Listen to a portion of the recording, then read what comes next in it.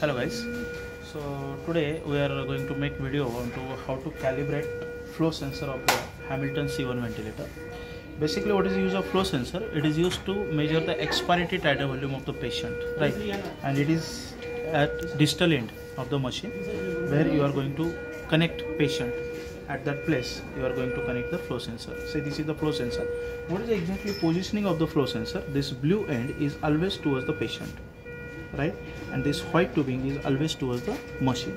Now I will show you how to calibrate a flow sensor. First of all, come close, take machine on the standby mode, right? Then go into the system. In the system you can observe test and calibration. You can observe three options: tightness, flow sensor and auto cell. You have to go into the flow sensor. See, machine will give each and every instruction. You have to follow the instruction only. It will be gives you flow sensor, disconnect the patient. Now I am just disconnected the patient, right? Now I have disconnected the patient. After that, machine is saying that turn the flow sensor. You have to just turn the flow sensor. Now just I have to turn the flow sensor. Menu in progress.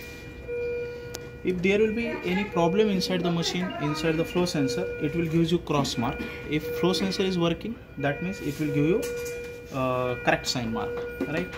So now machine is checking flow sensor working or not properly. This is called your menu in progress. It takes little bit time. You have to just, now again machine has given alarm, that is a turn flow sensor. That means you have to turn it again and connect it like this. So again it will be menu in progress. That means machine is checking either flow sensor is working or not properly. If it's in working condition, it will give you tick mark. It is not taking. See, flow sensor. Can you observe?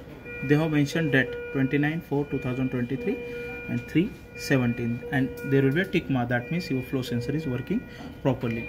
So whenever you are going to replace the flow sensor, a machine will not give you expiratory tidal volume.